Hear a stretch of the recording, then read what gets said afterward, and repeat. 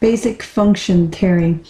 Okay, so if we take a look back at coordinate geometry and take a point such as 2, 4, okay, so we know how to plot that, and we know that it is made up of an x value and a y value. The x value being our 2 and the y value being our 4.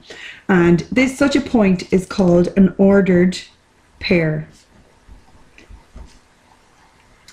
Now, if we take a set of such ordered pairs, for an example, if we take the set A and we take ordered pairs such as 1, 2, 2, 4, 3, 6, and 4, 8, all together they're known as a relation.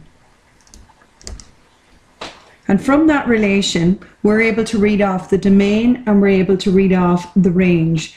The domain is the first element in each of the ordered pairs, or the x value.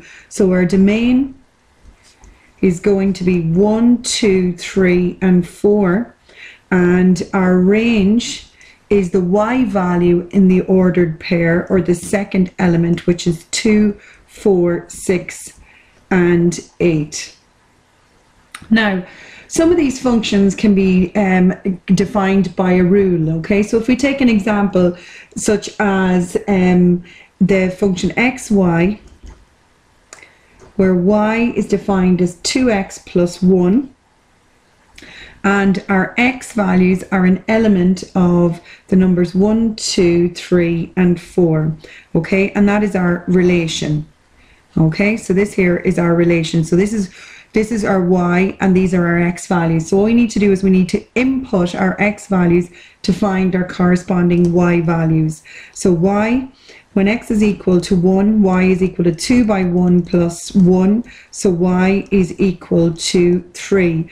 When x is equal to 2, y is equal to 2 by 2 plus 1. So y is equal to 5.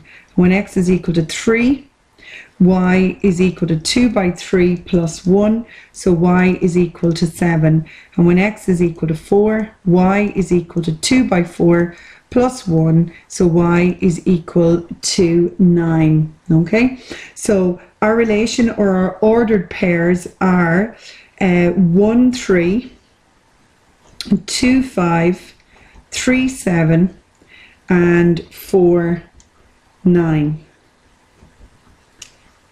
Now, so we can read off our domain from that. We know that our domain are our x values. So the domain of our relation is 1, 2, 3, and 4.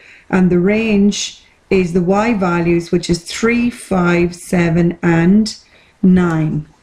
So the range is 3, 5, 7, and 9. Now, you can plot that, or you can show the relation on a mapping diagram, and you just show it like this. Your domain goes in here, so it's 1, 2, 3, and 4. So there are domain values, and our range, so this is our domain, and our range is 3, 5, 7, and 9.